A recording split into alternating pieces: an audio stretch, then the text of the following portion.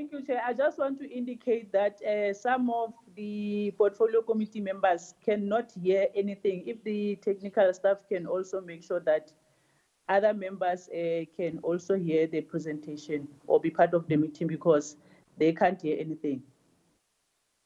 Thank you, Chair. Can I please suggest that the people who are not talking today, please switch their cameras off. The reason being is that the camera will slow down the internet connection, and those people who don't have really good or fast internet will keep cutting off from the call. So if you aren't talking, please switch your camera off.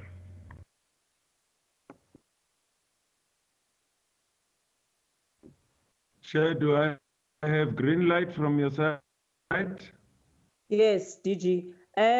Before you just start, can we all of us switch our cameras off and allow DG? DG, you've got 30 minutes max. I know you, my DG.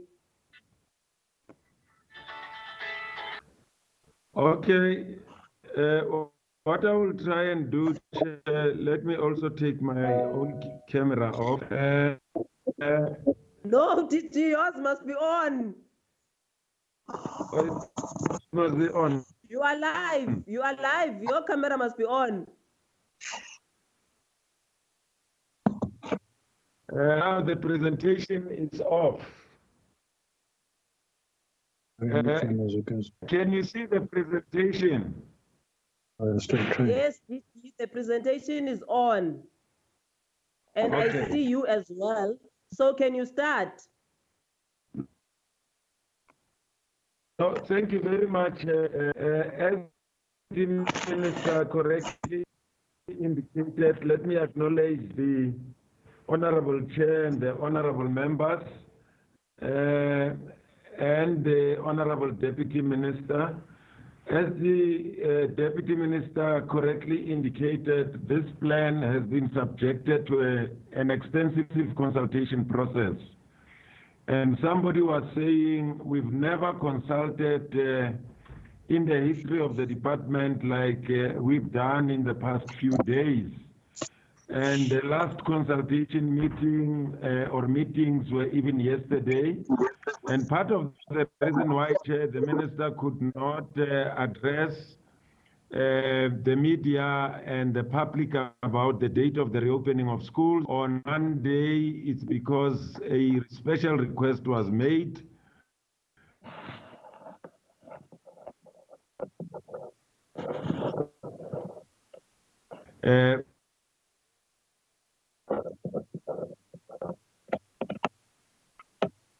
For that to, and the intention of the Minister is then to announce to the public either tomorrow or Friday. That's the only reason, but decisions taken by CEM on Sunday still remain. Chair, this is the plan, this is the outline of the plan. It covers these sections that are indicated here: the purpose, introduction, international experience, the size and shape of the sector, lockdown regulations, and then the actual pillar of the sector plan, and the South African risk-adjusted strategy. And then we'll. And by the way, Chair, I'm going to try and do two presentations in one. When we'll be responding to answers, Mrs. Woods, to do the second part of the presentation, because you've given us only 30 minutes. I will try and keep to that. So she'll be very helpful in terms of providing more info than the one that I would have presented. Well, in terms of the introduction, we all know from the medical aspects the science behind the development of this disease, that from where the first million cases of COVID-19 were found. And then we also know and eventually the National Coronavirus Command Structure taking the decision to declare a state of national disaster and then also moved to regulations which were to limit the movement of people in South Africa for the purpose of the spread of the virus. As we now know from Professor Karim, that the flames that we see and the trees or the bush, the flame represent the virus, and then the trees or the bush represent the citizens. And we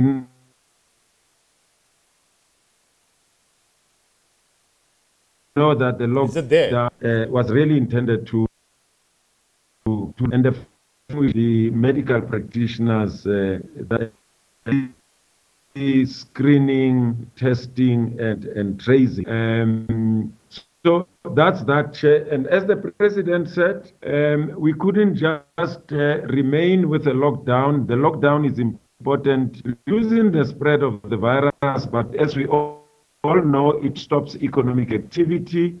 So you have a choice of either dying from the virus, or if you continue with the lockdown because it remains a blunt object, then you might actually die of poverty and hunger. And that's why we're even talking about the gradual lifting of the lockdown. What is the international experience saying, Chair? Now, some of our critics are saying, why are we looking this far? Why should we talk about Taiwan? Why should we talk about Denmark? Why should we talk about Sweden and these other countries here? The simple logic is that these countries have gone through what we are starting to go. And it's the only place where the experience might happen.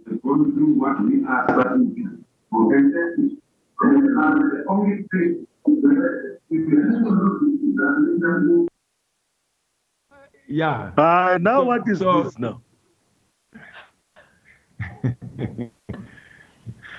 It's because people have not muted their mics, and therefore it brings the echo. As I speak, then the echo comes back.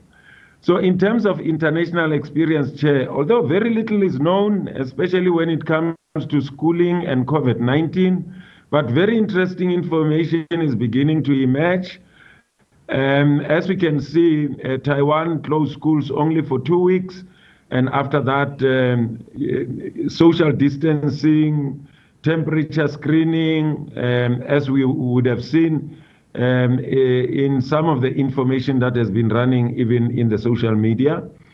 And then in terms of China, also China closed the schools from 20th of January to the 6th of February. And therefore, schools had to be COVID-19 compliant. Denmark, a very interesting one.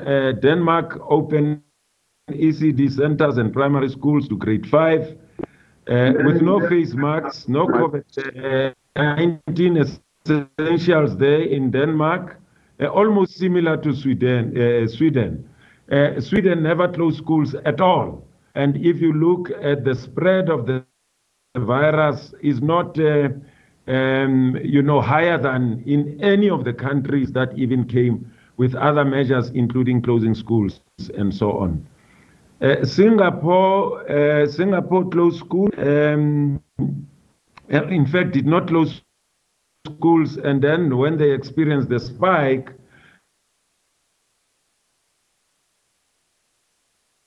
then closed universities. And some ECD centers remained open. So, as I said, Chair, there's very interesting information that is coming up. There's a journal called Lancet, which has also published some information about COVID-19 and school. The UNESCO, the World Health Organization, has also gathered some information around COVID-19 and schooling. And what is interesting is that, especially in the UK, there's information that from the increase of the virus by about 60%, schooling would have contributed only about 3%. And if you look at even countries like France, and many others, including Sweden and others, the contribution that schooling makes in terms of the spread of the virus is almost insignificant. Now, this is who we are, and the reason why we are factoring this in is that in our planning, we need to take into account the magnitude of the sector so that whatever interventions that we are bringing in take into account the number of learners that we have, the number of educators that we have, and the number of schools that we have, both public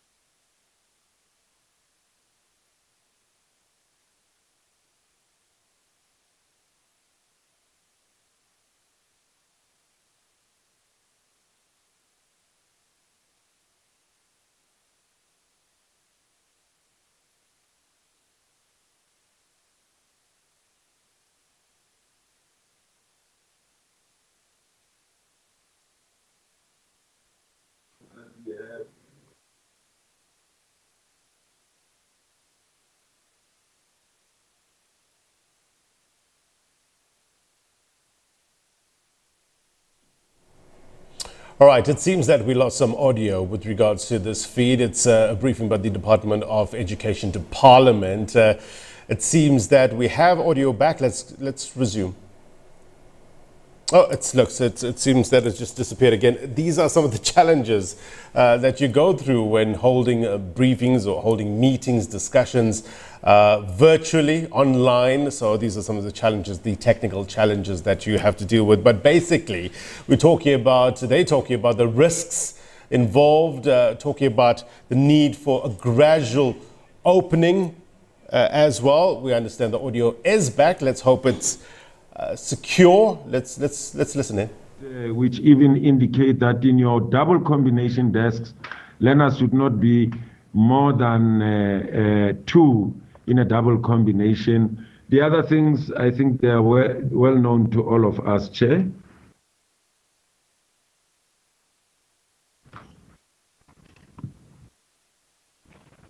The next slide is really to reflect on implications for infrastructure and school furniture.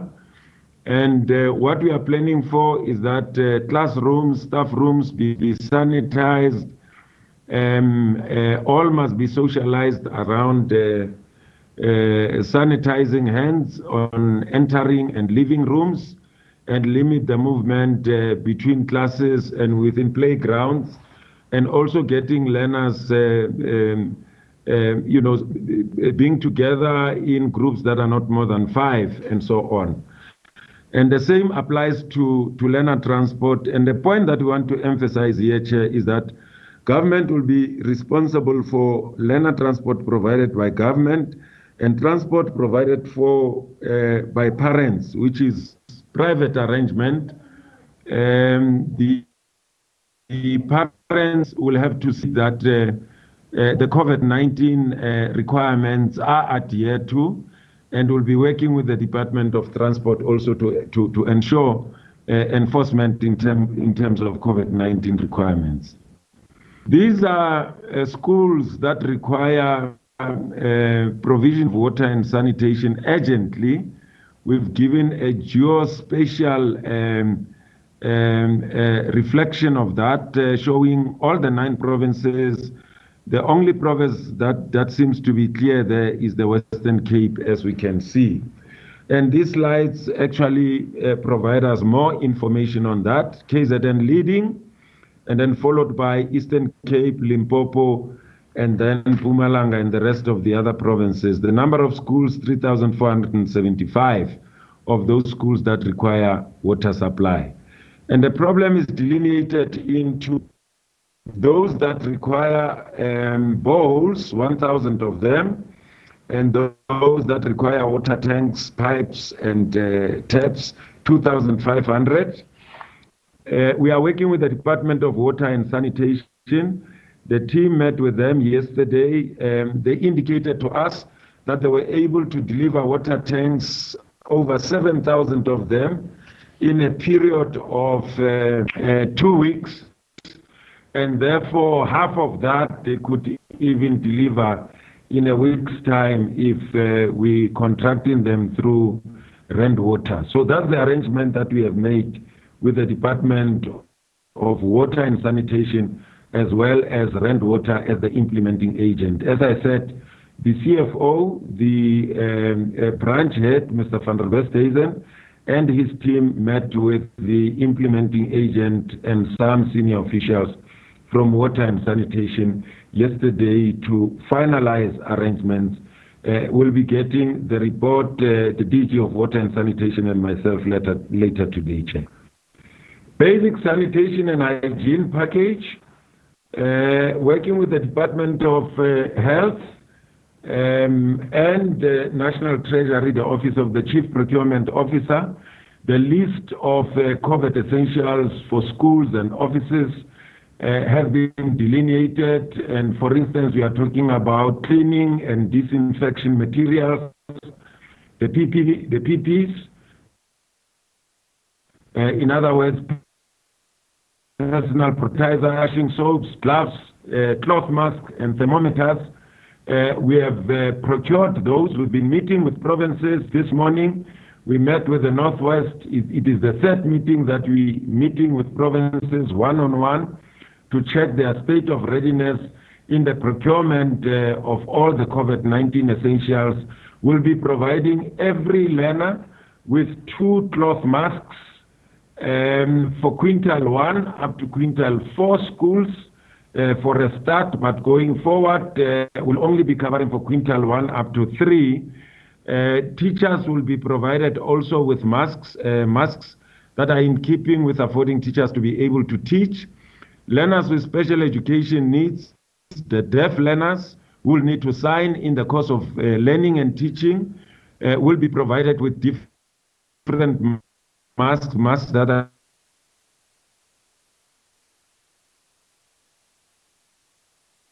are clear, so that to sign minimum of 2 thermometers.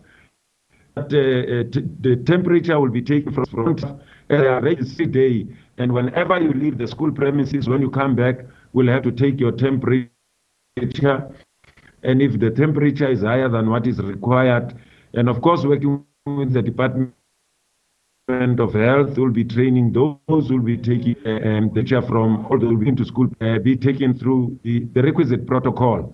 Will then be expected to do this on a daily basis. And we have also provided guidelines of what people should follow in carrying this out. This slide is about what I have just spoken about, procurement on COVID-19 essentials, which has been a centralized process through the Office of the Chief Procurement Officer. We've been working with National Treasury and provinces to make sure that they procured. All provinces have placed orders of COVID-19 essentials. Northwest indicated this morning that they've received of some. They're still waiting for some consignments to be delivered. So all 9 provinces have placed their orders. I can confirm that. Screening, as I said, screening will be done regularly in the morning when everyone arrives in the institution or the office. In our offices, as you can see, I'm in the office. We've started doing this immediately. The president announced the lockdown coming into our building. You have to be screened, and you can only get in if you are cleared from screening. And if the temperature is higher than what is expected, you'll be then put in an isolation room and then be referred to health practitioners who will do further examination to determine whether you need to be tested or not. Standard operation procedures. This is a very instrument that provides details on step-by-step of what should be done in case of any incident or any activities that are related to dealing with COVID-19 matters. And the standard operation procedure has been evolving over time. Provinces have made other stakeholders, like the Association of School Governing Bodies, to make comments towards strength, just so that when we reopen schools, this will be a document that will provide clear direction on what should be happening every step of the way. The orientation and training guidelines, we've developed this as well. Provinces have started already to develop their own training manuals. Some of them have started with virtual training. As you know, that we've got 144 teacher centers across the country, and some of those centers are more prevalent in some provinces than others. So provinces are using them to carry out virtual training. Just the Eastern Cape, where every teacher and every official has got a laptop. The virtual training happens in the comfort of where they might be, whether it's in their homes or their offices. So virtual training is happening. We're providing even other materials which will be crucial to the orientation of learners, the orientation of teachers and non-teaching staff. This is the draft amended school calendar. Depending on what the minister will announce and based on the decision of CEM on Sunday, these dates are bound to change, but this is what we had planned for. We were short of about 9 days, but if the announcement is such that would still start schooling in May, because the other scenario where we had 9 days short of the full calendar year was when we were going to start schooling in July.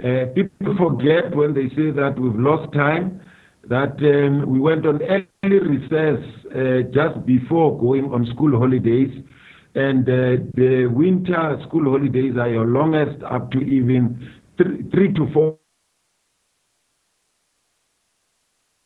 weeks, and we're going to cut them to help any early school closure that we need to compensate for from the winter vacation days as well as the spring vacation days. The winter vacation is going to be shortened to a week, and then the spring will only be 1 day linked to a weekend, which will be a long weekend. And the details are provided underneath the curriculum recovery. These are principles guiding the recovery of the curriculum. And Chair, I can say that in many ways, many can attest to the fact that we've been able to do this. One is a case in point. Oliphant's Hoek in the Northern Cape is another one. Merafong in Carltonville is another one. You've got many of such examples all over the country, particularly for grade 12 learners, where we have a history of some of the measures that we employed where we were able to even recover the curriculum. So I'll move quickly. So the philosophy underpinning curriculum recovery is reorganization and trimming of the curriculum, but making sure that you secure the fundamentals. The annual teaching plans will be amended to be in line. As I said, your foundational skills must be secured. But content in terms of life orientation and life skills will also be rearranged to embed in it or to contain it awareness and knowledge about COVID-19, as well as personalized self-study skills, emotional and psychological. But we are also saying every subject and should contribute at least 5 minutes to watching awareness about COVID-19, so that it will help to enhance behavior change among our young people. They should not only hear this during orientation, they must hear it during the day, just like many years ago when we started about bringing awareness about HIV and AIDS, which is now continuing still in life skills and life orientation. We have to do the same about COVID-19. This is how the initial scenario about the phasing in was to happen.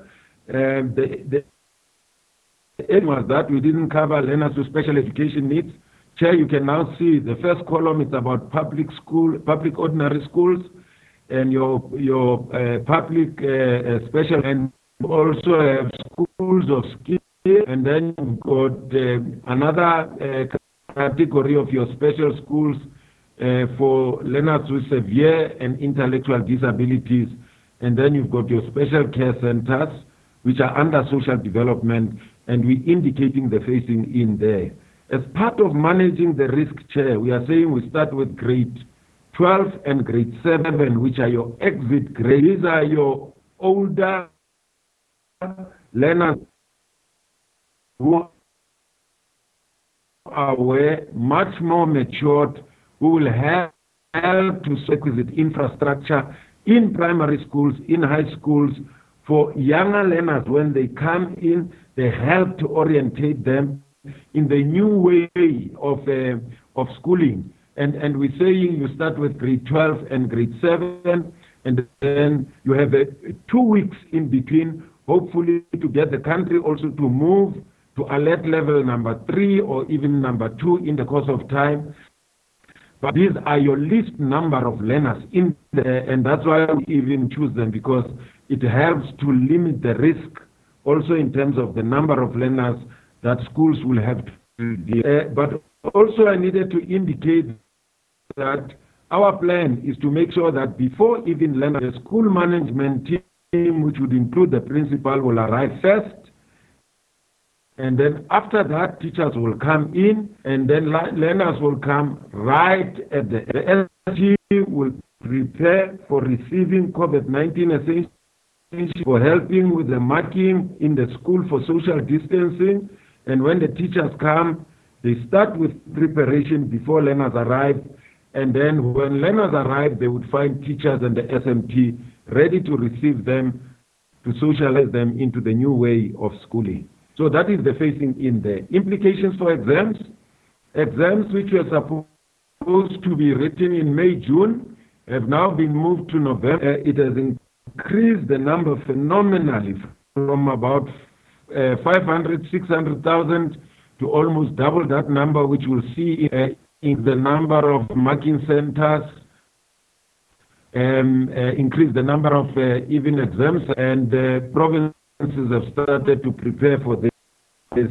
And I say that with these changes, the exam might be finished around the 1st or the 2nd week of December.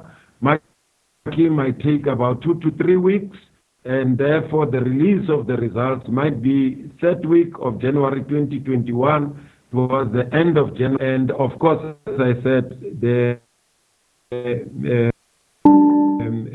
May, June have been, there won't be May, June exams, but in terms of the NSC, we're combining them with the November, December exams. But the usual June exam will not happen, but we'll use that for teaching. And therefore, preparatory exams in September will still happen. And as I indicated, the timetable will also be affected. These are the numbers, Chair. 1.1 million that we've never handled. It's unprecedented. That's a combination of June candidates plus the November candidates will be joining the November, December exam. Psychosocial support. We've done we've looked at different levels of our system, but we've also looked at the epicenters. The President talked about the 6 metros. But we are also saying provinces that do not have metros, there are epicenters in those provinces. Restrictions are going to vary from the risk-adjusted plan that has already been announced. So the restrictions would vary from national to provincial, district, up to local. And therefore, we're getting ready to make sure that whatever eventuality up to school level and district level, school-based teams, district-based team to deal with trauma emotionally and psychologically. We'll be working with NGOs. Life is one of which is in the education space, working with universities, but also with civil society broadly, faith-based organization to deal with incidents of emotional and psychological. QLTC remains very important to drive the back-to-school campaign. As we know, we've seen it in other countries that we referred to earlier on. Parents were very reluctant to release their children to go back to school. Anxiety and fear, which is understandable. Chair would have to prove that schools are indeed safe. And I must say that any school that does not meet the requirements will be ticking boxes of the requirements that are about, and school governing bodies and the school management team will be part of that. Such schools will not be allowed to form part of schools that will be reopening. In other words, when you don't meet the requirements that are indicated on the list, that a team of lawyers in the basic education sector is busy working out, because we know that if we do not put reasonable measures in place to make sure that schools are safe, we will be litigated left, right, and center. We know we've been litigated on many areas, so we're making sure that we don't leave anything to chance here. This is our communication strategy. One of the major issues that we'll have to deal with is fake news, which has been quite rampant in the social media about many things. So our communication team, I met with them, I addressed them on these matters, and I believe that collectively, 9+1, we are ready to drive the message of what government is intending to do, and also to deal with challenges of fake news. The landscape of the sector is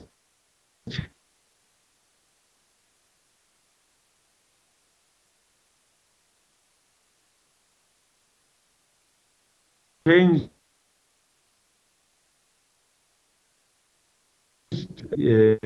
changed forever, and therefore we're also looking at investing quite heavily in teaching and learning, accelerate what the president said about devices to learners, educators, and officials, but also making sure that we change our business processes.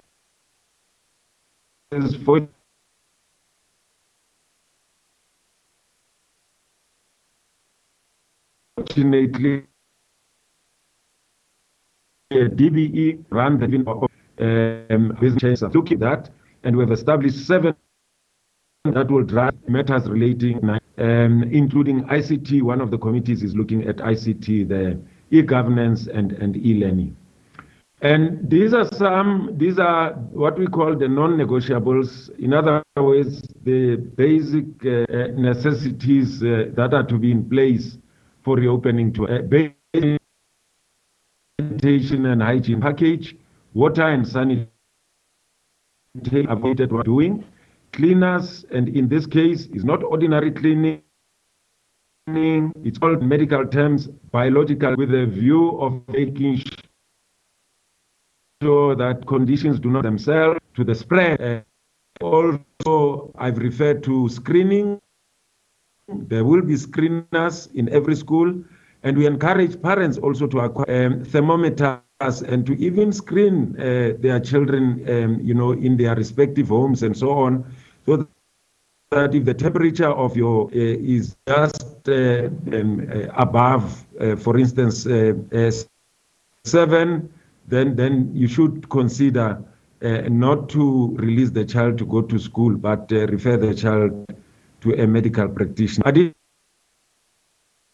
Additional things to deal with overcrowd, and we have to make sure that we bring our classrooms to at least 40 and below, and some schools will be able to meet that, but we also know that some of our classrooms are overcrowded. We've been working with provinces. They've ordered even more.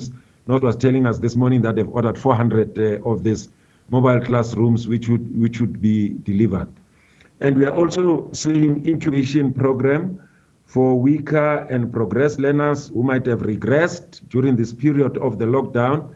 We need to provide special support to them to make sure that they succeed. The risk-adjusted strategy, Chair, we know about it, 5 level, from the 1st of May will be on level 4, And our intention is to contribute to making sure that progressively the country moves up. Ideally, we would like to see the country and ourselves to level 1. But as I said, the medical evidence and the research that has been done by UNESCO, including WHO, indicates that the contribution that schooling makes to the spread of the virus is very, very small, and it's almost insignificant. And the danger that you might have, rather in terms of schooling, is the possibility of learners being infected by adults who happens to be teachers. And taking that into account, we don't leave anything to chance, and that's why we are saying we are going to put all reasonable measures in place, including the provision of all these COVID essentials that I've referred to. These slides just explain the significance of each of the levels, and this is the categorization of different services, including government services that are permitted to operate once the lockdown is gradually lifted. And this one is just reminding us that there will be restrictions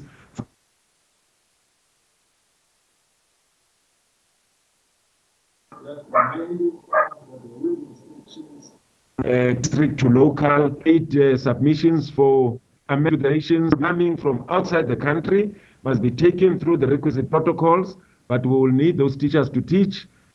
And there will be some will be commuting from one province to the other, some will be commuting from one district to the other, some from one local municipality to the other. I've seen already some amendments that will find expression to the regulations that are going to be considered today by the NCCC. These are the preconditions for resuming activity, protection of vulnerable learners, teachers and non-teaching staff, safe transport for learners and for teachers and non-teaching, the screening of learners, teachers and non-teaching staff. They leave school premises, they have to be subjected to screening. Prevention of the spread of the virus, of surfaces and shared equipment, good ventilation, and managing sick learners as well as teaching staff and non-teaching staff. These are some of the rules that we are expected to observe. Learners with pre-medical conditions such as asthma, diabetes, and others. Our communication has been advised already that once the minister announces to the nation, we need to take it out to the public for parents to be advised, to be aware of the pre-medical conditions that their children might have, and such children will be advised to learn from home. We'll be working with the Association for Home Education to make sure that those learners are supported and they are not lost out of the system. And employees will also be advised, and we are discussing this one with DBSA to give clear directions as to how we go about this, because we've got many teachers who would be 60 and above will need to be advised to work from home. And the issue of the cloth mask, I've covered that. We are making full provision on that. Sanitizers and stringent social or physical distancing measures. Chair, that is the end of my presentation. As I said, there were two parts to this presentation, but I've tried to combine them. I might not be able to stay for the duration of the question and responses because I have to join the minister in doing the same presentation to the National Coronavirus Command Council in a few minutes. Thank you very much, Chair.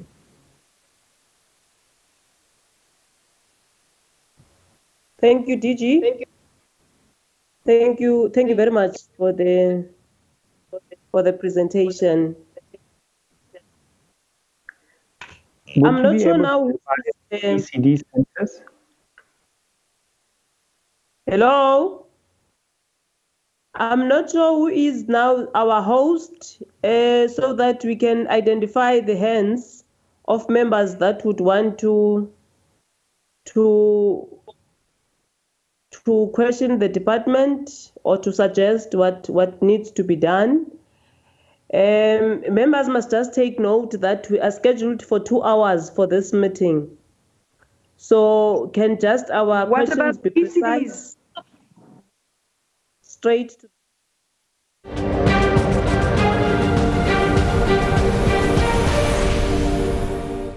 When will ECD centers reopen? Gabelo. Chairperson, my hand is up. Chairperson, my hand is up. And we've my got hand. Chen Hand we've is got up too. Nchabeleng and who? Morateta. Marisukas, Honorable Lutfi. I've got Sukers. Chairperson, I've got Tembe Kwayo. Chairperson, my hand is up. Is I've got Machezi. Who else? Elvin. Chairperson, Figile Honorable members, can I just do the... Sorry? I've got Kabeleng, I've got Murwatsetla, I've got Sukers, I've got Tembe Kwayo, I've got Machezi. Elvis.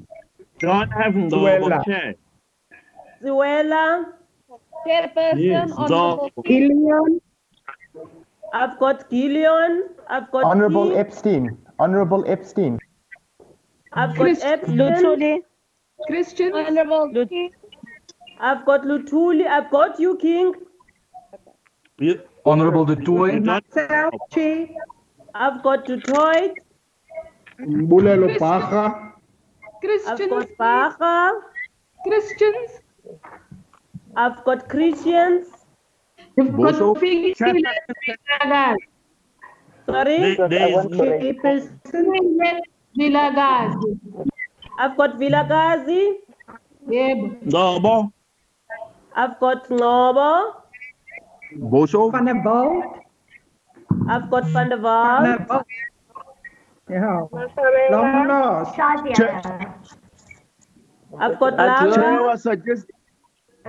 Shadia. Okay. Honorable members, can I take the first? I'm going to take the first 10. Can I be the last chair? I'm gonna take the first 10, and then after that I'll continue if time allows, and if we've got. You'll make the second round. Yes. You'll make the second. Can I ask all of you to mute your microphones? Chairperson, can you at least give us, Chair? Raise my hand. Chair, can you give us time allocation so that all of us were able to raise our views? Chairperson? Yes, I'm going to do that. Can we switch off your mics? Okay, Chair. All right, I've got a suggestion. Can everybody switch off their mics?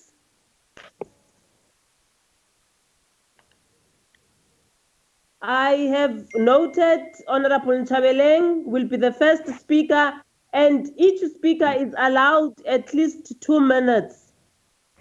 Straight to the point. Please don't greet us. We know you are here. Don't greet, just straight to the point. Raise your view, and the department will respond. So officials will take questions related to them of the department. I have noted Honorable Nchabeleng, and after you, immediately Honorable Murwatsetla, you must get in. And after Murwatsetla, immediately Sukers, you must get in. And immediately Tembe Kwayo, you get in. And Honorable Machezi, you will get in. In that order, can we try to be precise, Honorable members? Honorable Chair, you can take over. Thank you. Quickly, a suggestion. It would actually be easier if the person wrote their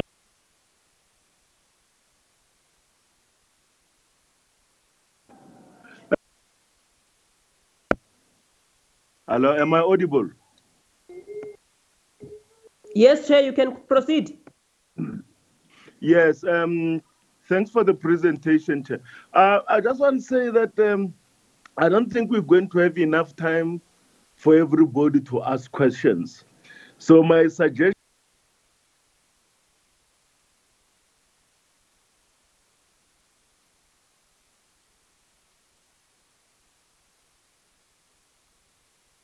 that members should write their questions down and then send them through the committee, the two committee secretaries, and then the questions will be given to the department where they will respond in writing to those questions to all members.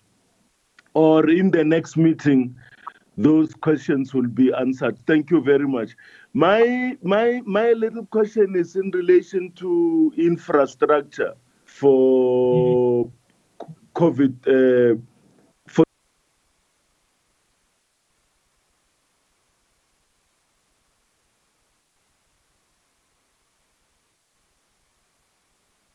Honorable Chabeleng. After this pandemic, so that we don't build structures that we may not need. And I'll suggest that maybe we look at rotating schools, maybe let's say, like in the past, or in Mozambique particularly, let's go to Mozambique, where schools start 7 o'clock in the morning and they end at 7 in the evening. So children attend according to shifts, they take shifts in attending school. So there'll be grade 3 will have 4 classes in one day or 3 classes in one day. Of course, yeah, maybe we could use even other structures like, churches, including schools that were closed some years ago because of numbers of students. Thank you, Chairperson. Ratsetla.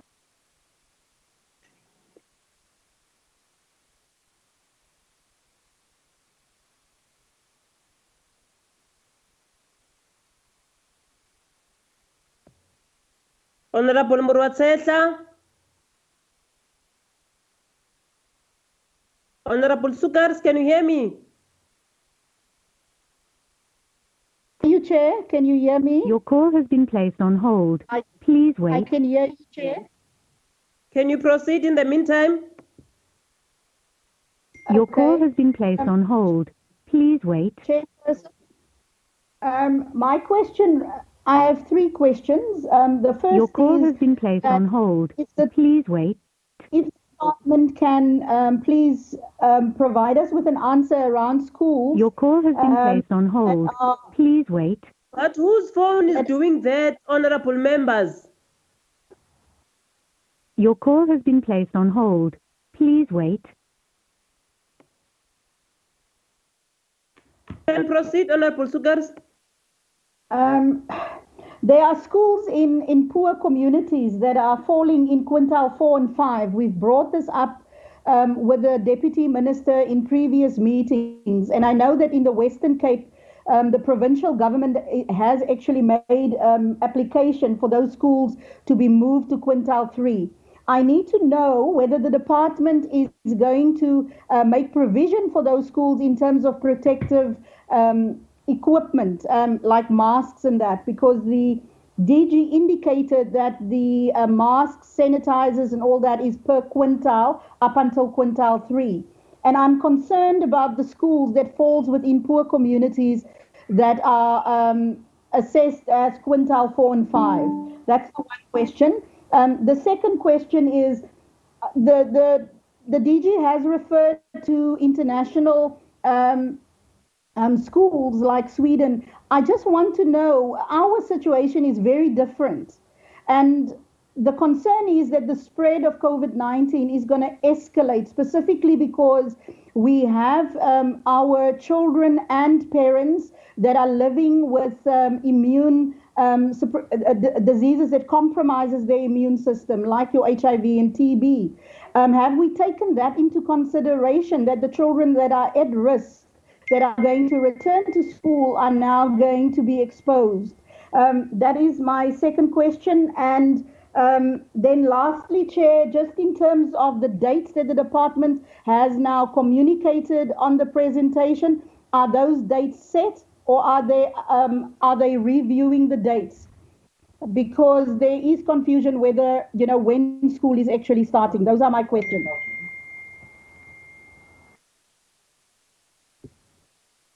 Honorable Tembekwayo. Can I come in now? Chairperson. Oh, you are back. Okay. Can you come in, please, straight to the point, Honorable Muratsetla? Great. Madam Chair, let us welcome and appreciate the report. Very important is we can't afford to miss this, and we can only miss this if we miss the timing.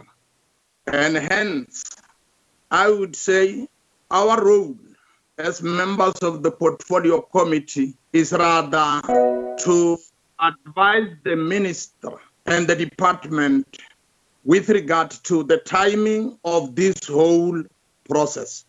And for this reason, I would say at the same time, very important is the issue of how best we are going to address overcrowding in our schools, which is persistent as we speak. And number 3 is the issue of how we are best going to address the whole issue of ablution facilities within our schools and water provision. The department has tried to say that, but practically speaking, will that be implementable within our deep rural schools? Thank you very much, Chairperson.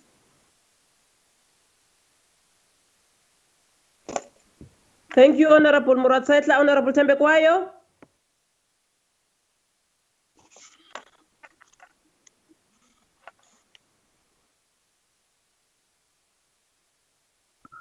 Honorable Tembekwayo, are you there? Honorable Machezi? No, I'm available. I'm here. Okay, can you proceed, ma? Can I speak? Yes, you may. Yes, I was just saying my first question is based on the nearly 200 schools that have been burgled or vandalized and some of them set alight. My problem is we haven't received any update on the improvement of those schools, the 183. Especially when we think about what the DDG said of the provision of 400 mobile classrooms, to say where are these 400 mobile schools going to be distributed, and how far are they with the repair of the schools that have been burgled if we need to start going to school. And then the second one is in connection with the digital transformation versus accessibility and affordability of the instruments by the learners and educators, inclusive of the parents as well, especially those that are staying in the remote rural areas. The connectivity is a problem. So what is the department ready to do to provide the connectivity to all the learners as it was specified? And then to continue to say there are very poor learners who were dependent on the national schools nutrition. Nothing has been said about the provision of food parcels to those poor families, inclusive of the learners. So we haven't been told about it.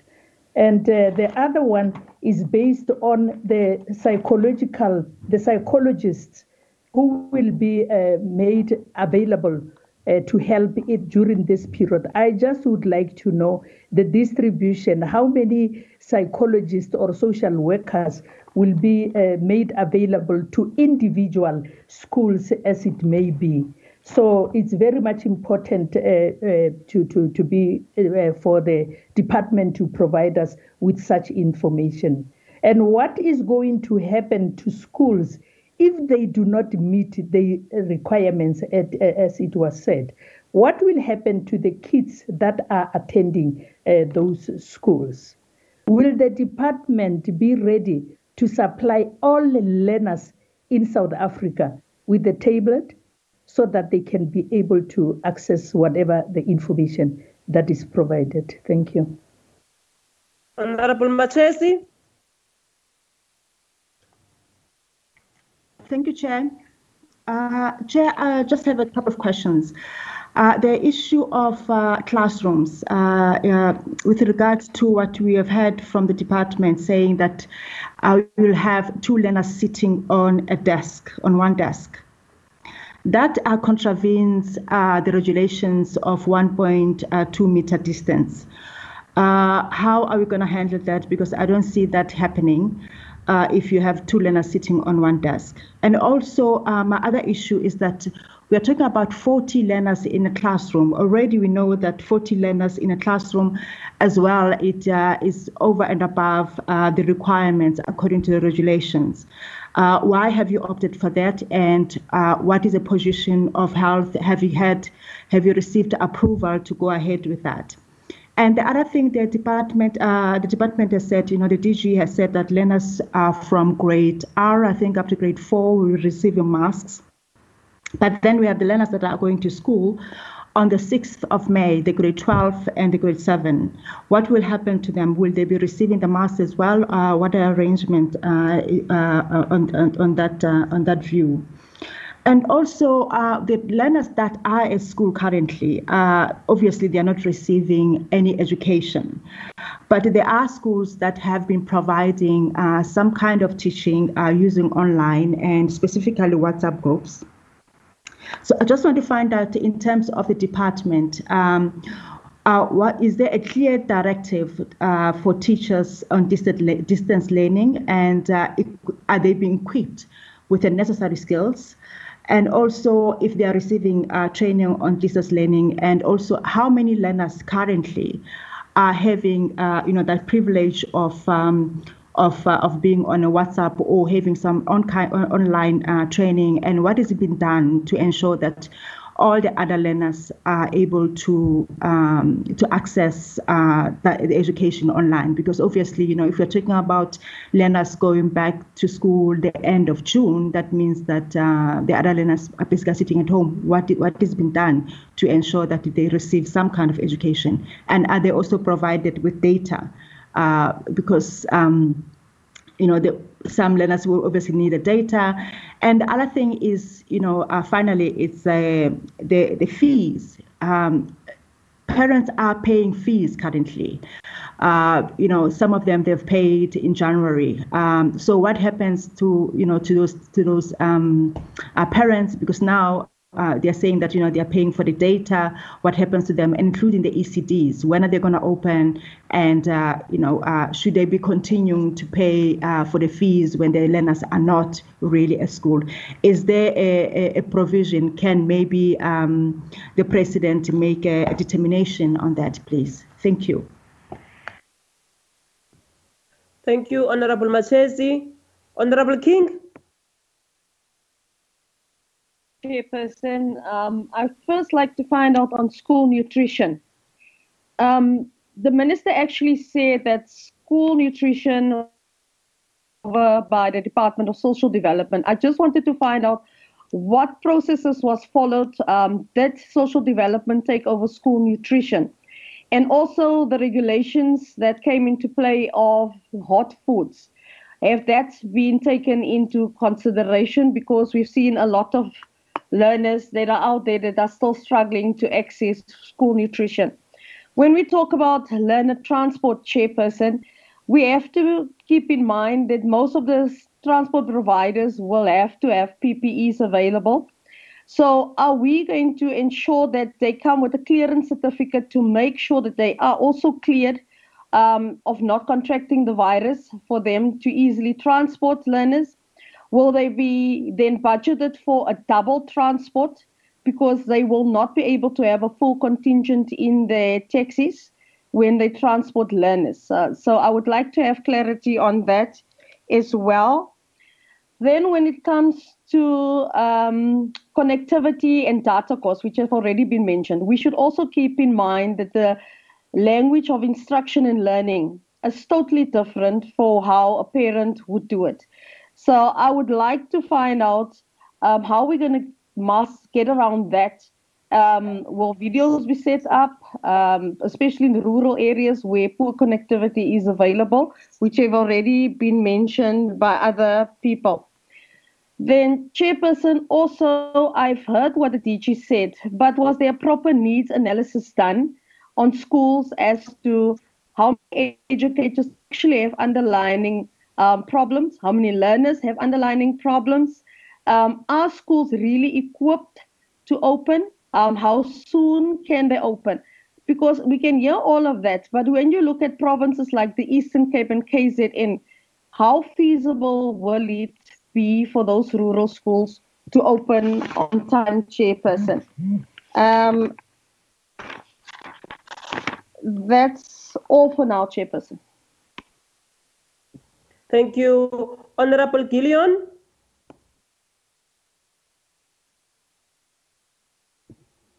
Honorable Gillion, can you hear me? I'm coming.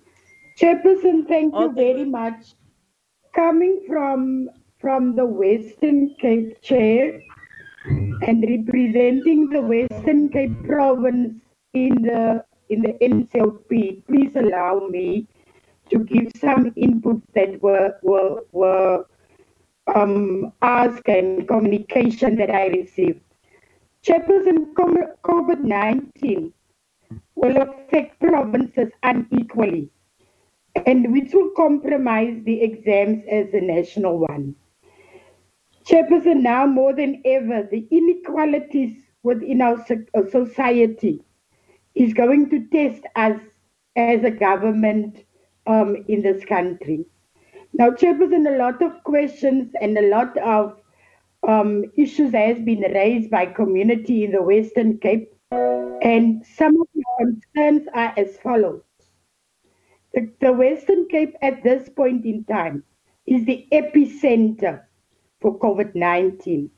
We can see, Chairperson, that what is happening around us is really not assisting us as communities within the Western Cape.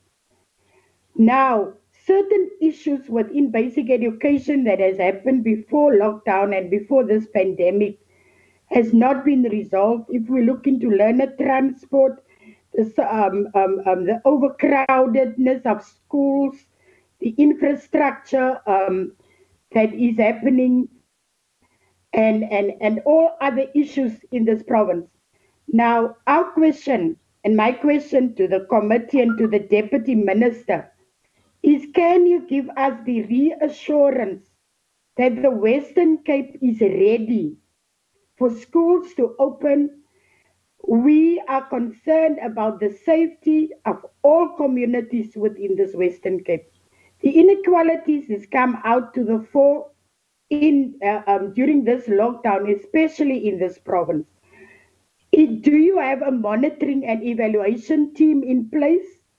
Because if the Western Cape is still the epicenter and we experience that the rise of infections is very high in our province, did you take this into consideration when you bring out and when you did this presentation?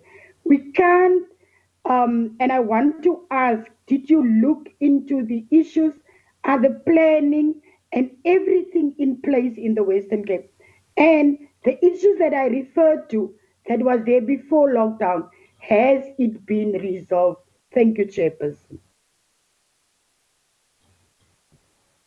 Honorable Suela, are you there? Hello, can you hear me? Chairperson, thank you. Yes, you can proceed. Okay, thank you for the opportunity. Two questions from me. One, the DG said that they had procured 400 classes to date. What is not clear though is how many classes do we need, additional classes do we need for all the schools in order to cater for all the learners? Secondly, in the event where there will be platooning of schools, will there be transport arrangement for learners who might leave late at the end of the school day? And thirdly, the learners who currently are sharing desks, will there be furniture procured for each learner? And will this furniture be available on time when the school reopens? Thank you. Thank you, Chair. Thank you, Honorable Suwela. I'm now on Honorable Epstein. Honourable members, I'd just like to understand what is happening in the ECD sector. When will the ECD sector be sort of planned into the timetable? And then secondly, with regards to after-school curricular activities, what is going to happen? What is being made available for those students who require feeding schemes, as well as child minding during the time that their parents are going to be at work? What is going to be put in place for these children, as well as when is the ECD sector planned to be opened? Thank you very much, honourable members.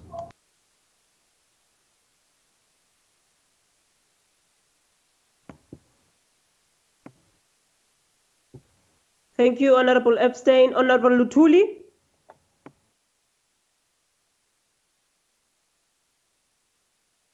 Can you hear me? Yes, you are audible, Honorable Member. Can you proceed? Thank you, Chair. Since I'm coming from KZN in the NCOP, I would like to know how are we going to deal with our communities, because as it is now, the anxiety and the fear in our communities for taking their kids back to school. And also, in our presentation, there were non-negotiable preconditions for the reopening of schools. So I would like to know whether our schools are in the process of being sanitized, and also the EPWPs that are going to be our cleaners and also our screeners. Are they being tested as we speak? Because if those people are not being tested prior to our reopening of schools, that means those people are going to infect our kids, because we are not sure whether they are positive or negative. And also, Chairperson, since I come from KZN and we have a lot of schools in our rural areas, the infrastructure is not in the condition to meet all these non-negotiable conditions. What is the department is doing about those schools? Thank you so much. Thank you, Honorable Lutuli. Honorable Malachi, can you hear me? Whip, I don't know if you can hear me. Yes, you are audible. You can proceed. Okay, thank you very much, Whip. I think one of the things that this COVID-19 has showed us is that inequalities are very high, and even in areas like these ones, some learners who are from privileged backgrounds were catching up via all kind of learning, whether it's MC or Zoom. But the most important thing that I want to emphasize as a way forward and as a question is the issue of transportation.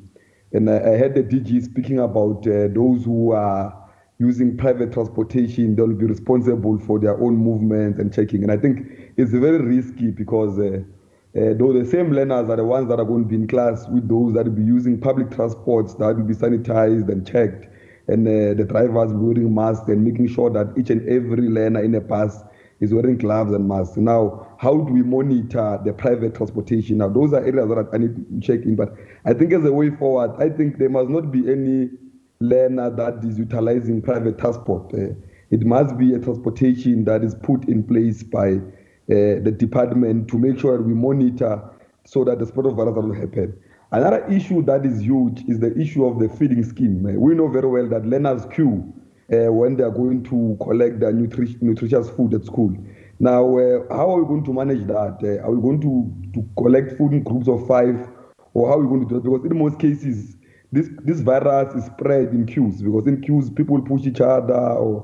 And which systems are we putting in place? Because we know that a lot of our schools have got shortages of staff and security guards. Now, how are we going to put in place to make sure that there's a proper 1 meter system in place that is placed to assist the process. Now, those are part of the issue that I wanted to raise, Chair. Thank you, Honorable Malachi. Honorable Tutoi, can you hear me? Yes, thank you, Chair. Chair, I've been partially covered on the ECD as well as the after-school facilities. I want to know the DBE books from the Department of Basic Education is not available at some schools in the Northwest Province. What plan does the department have to ensure that these books are delivered to the schools before the classes commence? Thank you. Thank you, Honorable Tutoi. Honorable Barker, can you hear me? Honorable Barker? It's Barker, Chair. Barker, my apologies, Honorable Member. Can you proceed? Accepted. Chairperson, firstly, I want to talk on the issue of dates. I see that the dates are tentative as they are put on the report by the DG. But the 6th of May is the first date for learners to go back to school. Now I'm worried about the issue of readiness in terms of having all the non-negotiables in place before the 6th of May, because I think it's too soon, and I think that is too short a notice in terms of preparation. Secondly, Chair, there's online schooling, which I think was mentioned earlier, which is currently underway. But I'm not sure as to what extent is our rural schools in keeping with that online schooling, because we would not want learners from rural areas to be kind of out of the system. Thirdly, Chair, in terms of monitoring the compliance, who is going to do the monitoring to see that there's compliance in terms of what the department is putting forward? And the other one is social distancing. There's transport used by learners, which is procured by parents. How do you make sure that there's social distancing? And the fact that children should be a group of 5 or not more than 5 in schools to keep up with social distancing. How do you monitor that? Who's going to be there to make sure that you are counting 1, 2, 3, 4, 5? And if it's beyond that, then you must break them up. Because I think that for me, the report as presented does not give confidence to parents to be sending their kids to school. Because I see comparison done with Singapore and other countries who have quite a less number, a few in terms of population comparing to ours. Singapore is about 2 million people at most, and we have more than 55 million. So how do you do comparison of such? Because I think that comparison should be apples with apples, but as it is, I don't think that we are really ready to send the children to school, because there's a lot of work that needs to be done in sanitation and all the provisions that the department has already put forward. Thank you, Chairperson.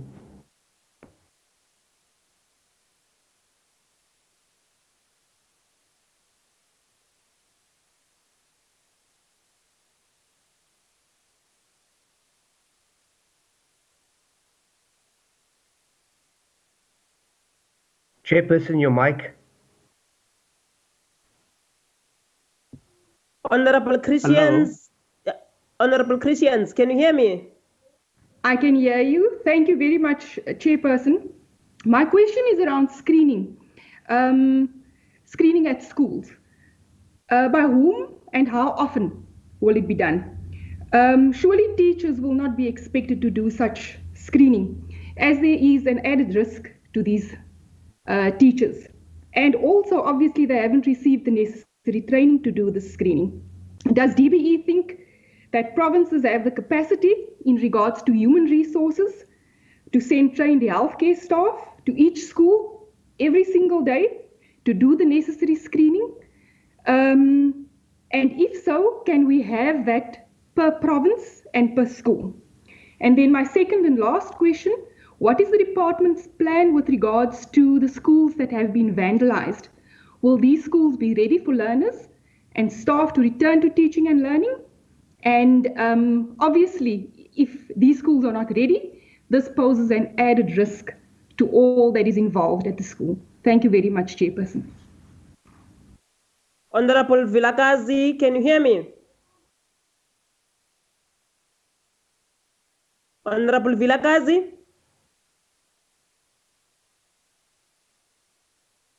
Tatungobo uyandiva? I can. Ngiyakuzwa, Honorable Chairperson. Can I go on? I can hear you, Chair. Yeah, now, thank you very much. Look, Chairperson, my very first problem is where the DG started. He was trying by all means to convince us that it's the right time or it's the right thing to do to open the schools now so that we do not lose time. We agree with everybody that time is of essence, it's important. But if I were given time to choose between time and life, I would insist that it is better to have life than time. I do believe that this was done in a rush. But having said that, before I continue, Chairperson, I want to also ask that we be given the presentations as a matter of urgency, simply because we have a duty here to make sure that the correct thing happens. We have that responsibility. There is the issue of space, social distancing. There is definitely, it's surprising that all of a sudden the department seem to be having all this capacity, which I doubt it has. Social distancing is going to be a problem. I'm not asking, I am saying. We have classes of 50 in average. Actually, most of them are above that. Divide that accordingly, it gives you more than 3 classes. And we will not have that. We have that classes will be supplied in the form of the prefabs. And I am saying we are actually exposing the country to a serious risk. We have to prepare for that risk when it happens, because immediately the kids go back to school. These nice stories will definitely not happen. When it comes to the issue of teachers, having observed social distancing, where are teachers going to come from? We don't have them. Is the department at least going to maybe try and canvass the retired teachers as well to come in and play a role, because this is actually a serious matter. And there are schools which are paying school fees. I'm saying it again, they are paying school fees. Is the department going to make sure that under these circumstances, all those learners will be catered for? Because no one at this stage will be expected to be having money under this serious pandemic. Chairperson, a lot of things could not be heard, like I said, and we are appealing for the presentation to be sent. Like the dates were not clear as to when actually, from my side, when actually is schooling starting, and the way they are going to be phased in, and the examinations, and the issue of transport, which has been, of course, raised. But I want to emphasize the issue of transport, that unless there is transport for learners everywhere, in particular the rural schools, we are heading for a serious disaster. Learners are transported by vans in the rural areas, and there will be no social distancing. I want to put it to stop at that, although there are quite a number of points there to raise. It's doubtful whether we are doing the right thing. Honorable Van der Walt. Honorable Vilakazi is back, Madam Chair. Okay, Honorable Vilakazi, you can proceed. Thank you, Madam Chair. I just want to ask Madam Chair on the question of nutrition. What is going to happen to learners that are at home compared to those that are going to be in schools? And the second question is around vulnerabilities. We know that the majority of our communities are Black, led by women, poor, and some of them are sex workers and migrants and domestic workers who currently are unemployed. And how is this plan going to address the question of equity and in terms of inequalities as well that vulnerable groups find themselves in relation to data at home and data in schools? The question of electricity, a number of our communities we know, particularly in rural communities and townships, are struggling at the moment, Madam Chair, in terms of accessing electricity. How are we going to mitigate those factors? The question of food, how is food going to be distributed between those learners who are home and those that are in schools? And the question of gender-based violence, Madam Chair, where we have seen during this lockdown our young girls and women who are expected to perform certain chores and carry the burden of caring for their loved ones who are sick, who could possibly be even COVID positive as we speak. How are we going to mitigate the fact that those learners are not left behind and to deal with the whole question of exclusions? In terms of essential services, Madam Chair, I would like to ask around accessibility of materials of learning like textbooks. Is it possible that we have our textbooks be listed as essential services? I thank you, Madam Chair. Thank you. Honorable Van der Walt. Voorzitter. Good morning, colleagues. Chairperson, let me start off by the first thing, and this is the dates that were set up. I'm just very nervous that the provinces are where the implementation of the plans will happen. Now, can the DG please tell us that all 9 provinces are absolutely ready to start next week? If they are not, will the minister tomorrow announce maybe a small postponement? Or, you know, parents and our learners are very nervous and very worried that they might get COVID-19. So if the schools aren't ready, will they continue? That's a question we get almost every day. And may I also ask, we know that there are inter-provincial and inter-town traveling prohibiting rules currently. And what will happen to teachers and, of course, learners that are visiting their parents in different provinces or at caretakers like grandparents, etc.? What provision was made for that traveling? And we had no indication, DG, on hostels. What's happening at our school hostels? Because several of these grades that will start next week, or grade 7 and 12s, are indeed also attending to hostels, and some of the teachers we know. May I also ask, Chairperson, we know that parents, due to financial constraint, cannot afford all the school fees anymore. Will the department look at assisting, for example, SGB posts, that we don't lose those teachers? And also under finance, the payment to schools normally by May and November this year, whether the department will look at bringing those payments forward to now to assist schools during this terrible, tough times on their finances. And may I also ask whether the department is working on something like a standard operating procedures document? If so, when will it be ready? When will all provinces have it? And when will we and the public be advised what is in it? May I also ask that under finance, that we put more emphasis, due to the financial strain of parents again, that we try and get free data for every learner or student. We must also look at the students at varsity. Chairperson, I think there's a lot of duplication on the questions raised.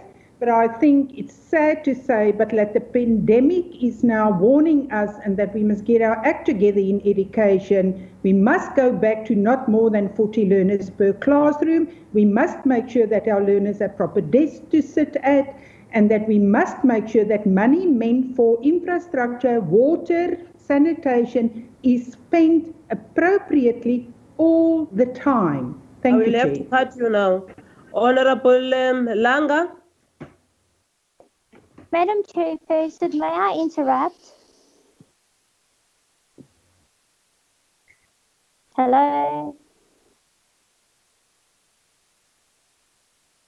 May I interrupt? Chair, you on mute?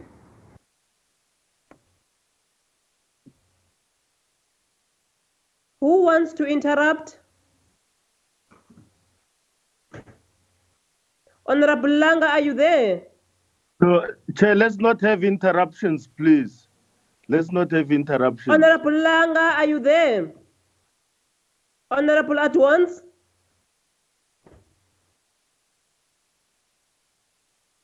Honorable at once, can you hear me?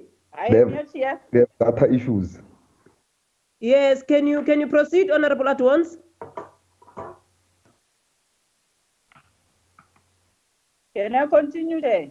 Please. Thank you, Chairperson. Let me just start with the concerns that I think we have experienced during this the meeting or the visual meeting. Firstly, this presentation was not audible enough. I don't think our community and parents got the message of what the DG was presenting. But secondly, Chair, also, I think we must take ourselves seriously.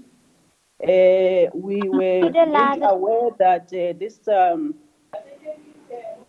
these meetings will be live, and we see members wearing caps in a meeting. I think we must actually condemn that. It's not a proper dress code for such meetings. Chairperson, I would like also to agree with most of the members that raised several concerns on the presentations, but the presentations also is covering everything that the department is planning to do and achieve, and we know that it's not 100% possible. Even before the COVID-19 lockdown, Chairperson, we know we have several challenges ranging from infrastructure, school nutrition, transportation, you name them, Chair. We're experiencing and we've raised our concern in some of the reports that we got from the department. We interrogated them. We even went for oversight in Limpopo, and we saw some of the schools that were not in a good condition. But there's a slide there, Chair, that I want to align myself with, that it says it is always seems impossible until it is done. Chairperson, my concern is on the issue of negotiables. Yeah, the non-negotiables, Chair, pardon me, that the department must not even bargain with, to say if the school is not ready. If the school is not ready, it's not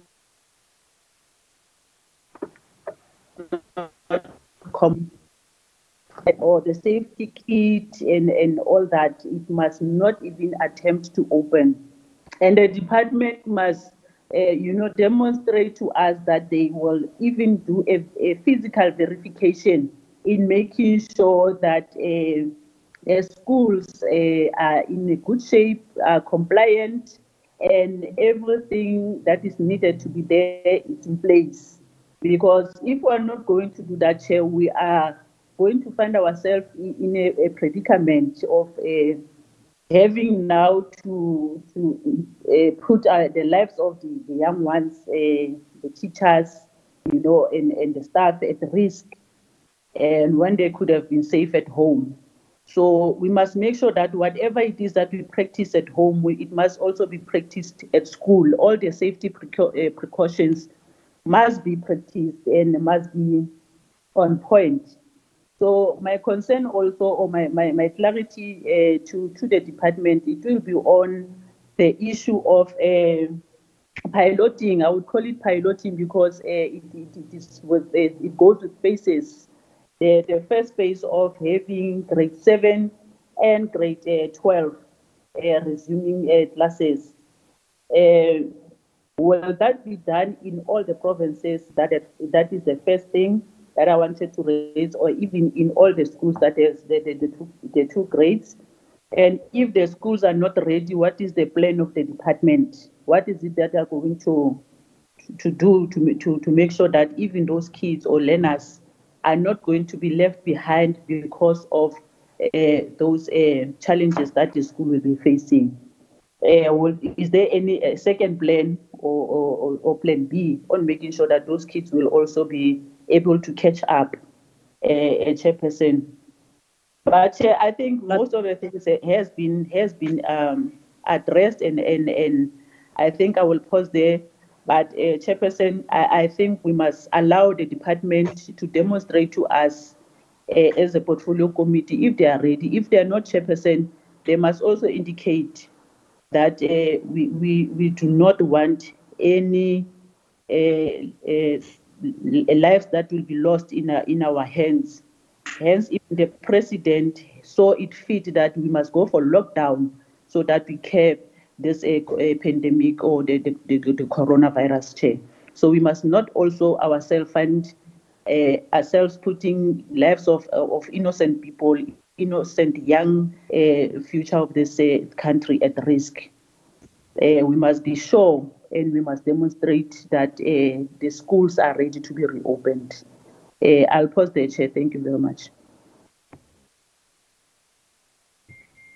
Thank you very much, honorable members. I have tried to cover all the hands, and we are really running out of time now.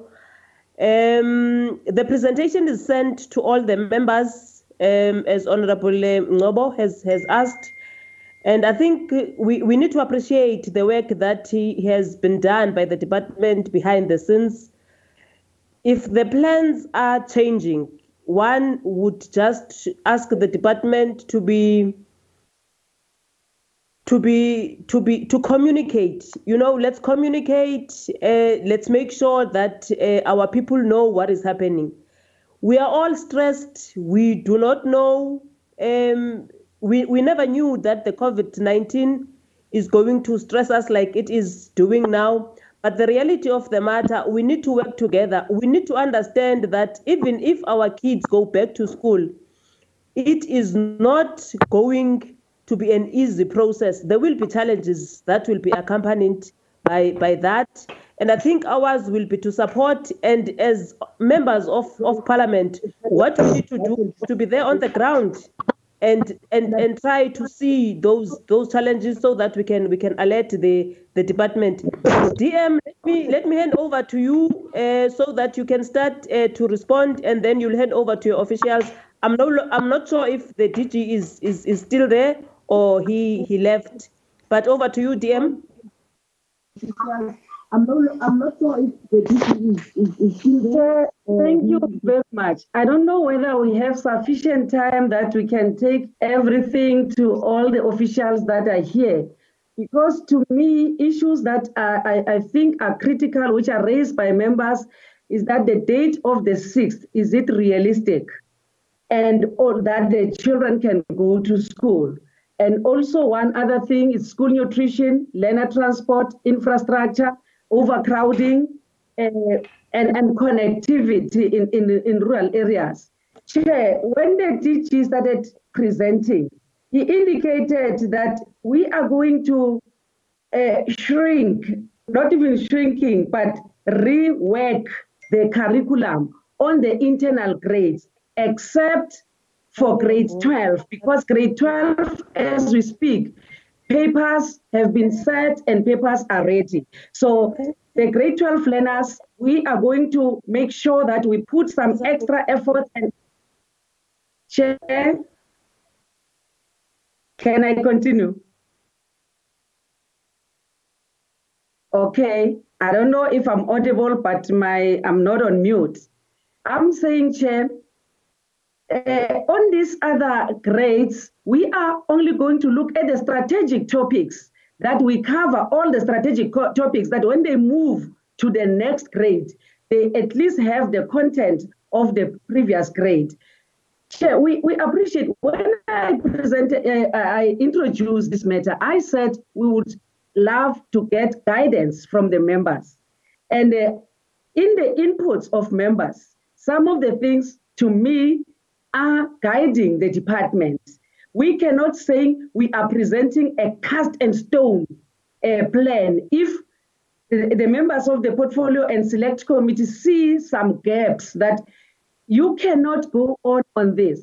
Like yesterday, after presenting to the social cluster, the social cluster indicated that the date of the 6th is not realistic. So we need to change it, which the presentation that I have now, that date is changed, Chair. But the principals and chairpersons of SGPs are reporting on the 4th. They are reporting so that they look at all the things that will be needed when teachers come. So that when teachers come, they must come ready with masks. We don't want to risk, because in this situation where we are, Chair, we don't have to risk lives. And at the same time, we feel as a sector that we need to protect the academic year, because there are those smaller babies that would want to go to grade R next year. And the grade R must shift space to go to grade 1 and all the grades. But we should not compromise lives. Life is more important than an academic year. That we fully understand as the department. And that's why we say we cannot just sit back and fold our arms. On the issues of infrastructure, Chair, yes, we do have overcrowding in most of our schools, especially in the big cities. We are saying we are going to use a phase-in approach, which means when only grade 12s in secondary schools come, then it will tell us exactly how many spaces are left for the next grade, because they are not going to come today, then the following day, the next grade come. Then they will come in trenches. And at the same time as they come, we gather experience and we improve on all the preparations that we have, because there can be things that we think we are ready. And when coming practically to school, we find that there is a bit of a challenge. Then we'll be working on that. But I'm not saying we are going to be risking the grade 12s and the grade 7s, because as they come, they will have sufficient space, no matter how small a school is. If it's only one grade that is coming, Chair, then there will be sufficient. And at the same time, there's a question about the 400 mobile classrooms which have been procured. We cannot say now the 400 mobile classrooms are all that we need. Even the schools that are touched, the touched one, we are going to give them the mobile classrooms. And if they need 5 or 6 for the grade 12s, and monitoring the distance, and which answers also the question of the desks. The desks that we're speaking about are not those desks, the single desk. It's a double desk. We are going to monitor the space that, and it's not 2 meters, Chair. Yes, we need to protect our learners, but Department of Health told us of 1 meter and 1.5 meter. So when we speak of 1.5 meter, the double desk can be able to cater for 2 learners. But if that does not work, because the department for the readiness is not going to work alone. For the sanitization of the schools, Department of Health will be there, and Department of Health will guide the department and say, no, this school is not ready. That's why this plan It's a plan, but it's not a one-size-fits-all. And we know that situations differ from province to province. Like they were raising a case about Western Cape and Gauteng as epicenters of COVID-19. So we cannot say when the situation does not allow that learners can go to school, then we say, no, go to school. Another issue, the learner transport. Chair, on the issue of learner transport, there is the learner transport that is provided by government. That one, there's no compromise. The parent is responsible for the child from home until the bus stop. Then when the child comes at the bus stop, when the child enters the bus, then the department takes responsibility. And that's why we say every child must enter a bus with a mask on, and that mask will be provided by the department. There's a question by Honorable Machesi, which she didn't get it right when DG presented, because she thinks that DG said we are going to provide masks for grade R to grade 4.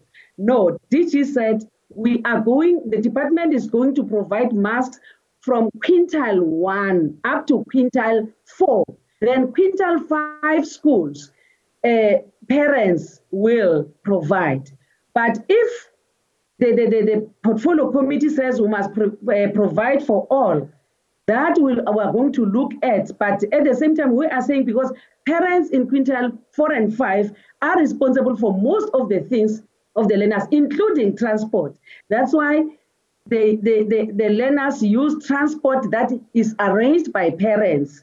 That's why we say parents live in South Africa. They also comply to the rules and regulations of COVID-19 in the country. So we cannot say parents will do their own and put the children in an overload. And as we are going to face in, grade 12s cannot fill the bus. If the bus is full, then we'll have to provide a second bus in the scholar transport. But issues of overcrowding for now and issues of shortage of teachers for now does not come to the picture when we face in grade 12 and grade 7. Because even those teachers that are teaching the other grades will come to school. Yes, I do get a question that teachers do not qualify to screen. But screening, wherever we go in the police stations, I'm screened by a police officer, and that police officer is not a health official. So the Department of Health will train our officials, will train our teachers, those whose learners shall not have come to school. Then they shall be trained, and the teachers will be doing the screening under the supervision of the Department of Health after having been trained by the top. Yes, there's a question by Honorable Sukers about the quintile 4 and 5 in the Western Cape, and some quintile 4 and 5 in poor communities. Those ones, we are not working as robots. The departments know, the departments, provincial and the districts and DBE, we know the challenges in each and every community. So if we understand that, yes, they are in quintile 5, but there is a challenge, we'll come back and sit down and see how do we help. And those who have applied will check the application as to at what level is it, and then it will be approved if they meet all the requirements for being graded as quintile 1 to 3. So quintile 1 to 3, on the issues of scholar transport, Honorable Malazi, that is the responsibility of government. So that one is not a question, and we will transport the learners. There's an issue about retired teachers coming in. The presentation here said the COVID-19 regulations said, people who are 60 and above should be encouraged to work from home. So we cannot take retired teachers. We are putting them in a risk when you say retired teachers come back to school. We do have teachers that are still not employed at the age of 28, 30 years. And those ones, if really there is a need, they will come on board. Chair, if maybe I make this correction of the opening of schools, teachers, the principals and the SMT will be reporting on the 4th to look at, to make the schools to be ready and to receive all the COVID-19 sanitizers, etc. Then teachers will report on the 12th to restructure on the 11th, to restructure the timetables and look at other things. And those teachers who will not be teaching at the time will be trained. Then learners, the grade 12 and grade 7, they will be going to school on the 18th, according to this plan for now, subject for its approval. Like I'm saying, that it is being presented now to the command center as we are presenting it here to the portfolio committee. So it's a plan that I said earlier on that we are doing the processes concurrently. Water and sanitation, that one is a big challenge for the department because most of the rural schools do not have water, especially in the Eastern Cape where there is literally no water. And other rural provinces, like the presentation indicated, that number 1 is Eastern Cape, followed by KwaZulu-Natal, Mpumalanga, and Limpopo. We are working with the Department of Water and Sanitation. And the Department of Water, they are calibrating the existing boreholes. And where there are no boreholes, then they put boreholes. But in some other instances, you find that there is a borehole, but there's no water on the ground. So water tankers are going to be used because the Department of Human Settlement, Water and Sanitation will provide the water tanks. We are working together with them now. They know the needs per school, in the province and in each district. They know that. That's why we made sure that we submit those needs to them so that when they work on their budget, our schools also must be catered for. So we believe that on the 18th, when learners come to school, every school will have water, like it was indicated here. Chair, there's an issue that is also, it has always been a concern about school nutrition.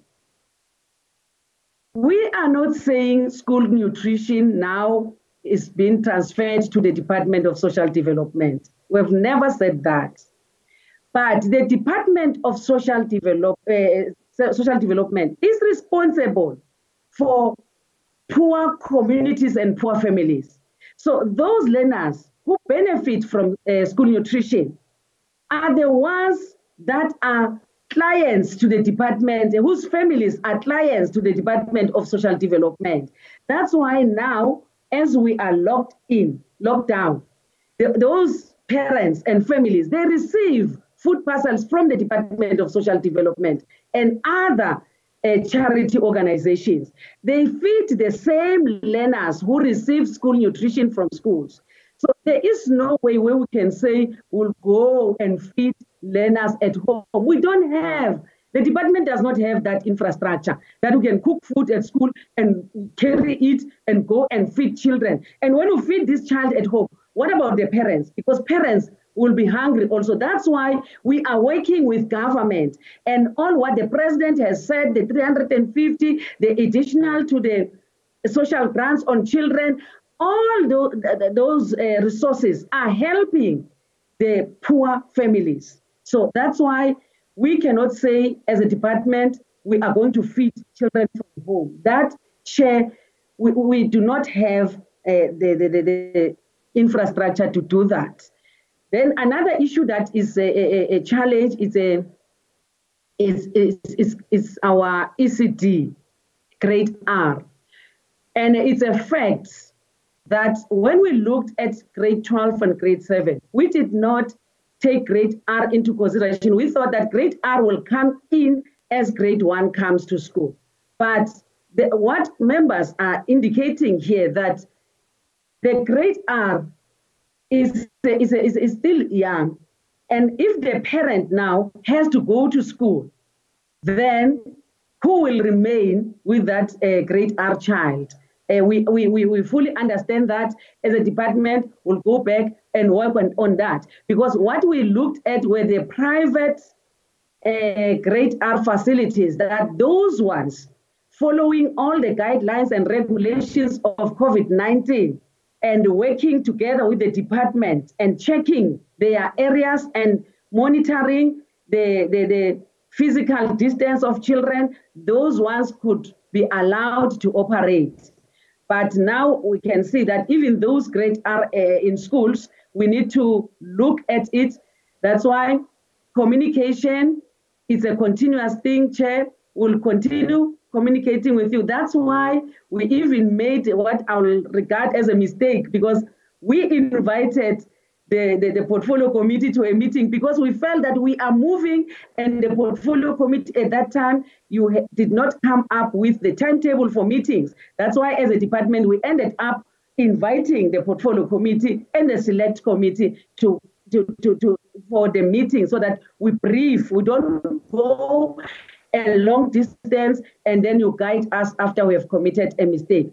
What the department is taking into consideration is the lives of South Africans. If one child contacts COVID-19 and come home living with 13 people, you have put all those 13 people in danger. All those things we are looking at, we are not just forcefully wanting to do these things, but at the same time, we have a responsibility of education, of educating the nation. I believe I've covered most of the questions, though I know, because most of the questions were just a repetition of data. That's why as a department, we are not taking the private online teaching by schools which have resources as teaching is continuing.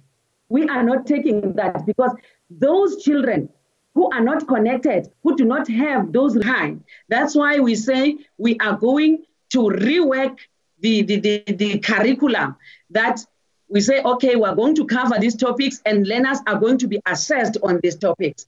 And that's it. We are not going to say all the work that has been done by those schools which have resources, then we count it and we assess all the learners based on that. We know that we don't, South Africa is not the same. There are those that live in affluent areas and there are those who live in deep rural areas. So we cannot disadvantage our children who live in deep rural areas.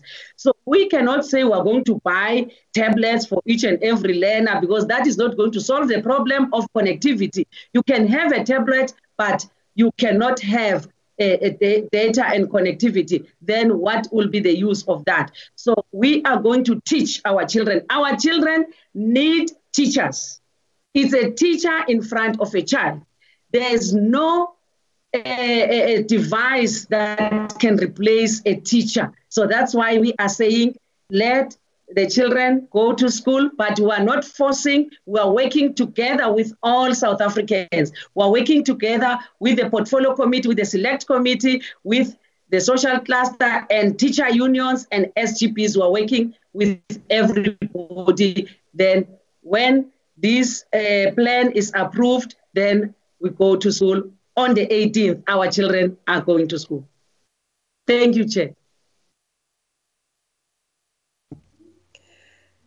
Thank you very much, DM. I take it that she has responded to all the concerns that were raised by the members. I want to check with you, Ntate Nchabeleng. Is there anything from your side? Or because we are 14 minutes behind the schedule. So can I check with you, Chair, if there's anything that you want to raise? No, for me, it's just a salute to all the troops deployed in this vicious combat with COVID-19.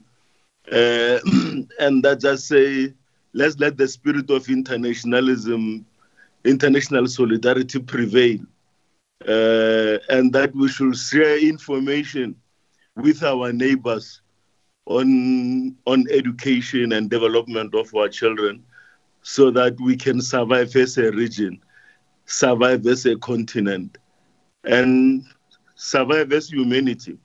Our children are our most valuable asset, and we'll do everything in our powers to ensure that our children and ourselves do not perish in this storm. Thank you very much. And to the ministerial team, to the minister and the team, we say we take the call from the Second World War battle cry. Tolka period nyet nasat. Aswele move. Thank you very much. Thank you very much. Thank you very much. Thank you very much. I just want to mention that there are stakeholders that really would have wanted to participate here, but we have made it clear that this is a normal portfolio committee and select committee of Parliament. It is only members of Parliament that participate in these meetings. And with that, then I would request them to send their concerns or questions to my secretary. I will then forward them to the department and they will get to be responded to. But we were just having a normal meeting of Parliament, so we are not allowing anyone to participate in this meeting. It is only honorable members of Parliament that participate in these meetings. DM, all the best with your plans, and all the best with the future. It is our future that you are leading. It is our kids that you are leading. And you can see, if members of Parliament are so concerned, what about a layman on the street? What about a parent that has got a child that wants to see the child progressing on the streets? That's why I'm saying that we just need to pray. We just need to understand that we shall overcome. We just need to understand that this will also pass. And all the best to you and your department. And I have said, that we appreciate the work that you have done. We know that you are in our prayers as the department. Our government, we are praying with our government that we get through this period. And the meeting is adjourned. We are 17 minutes behind the schedule. I think we have done very well. Thank you very much. And thank you very much to all the technical team that has been supporting this meeting. Thank you very much. And the meeting is adjourned. Thank you, Chair.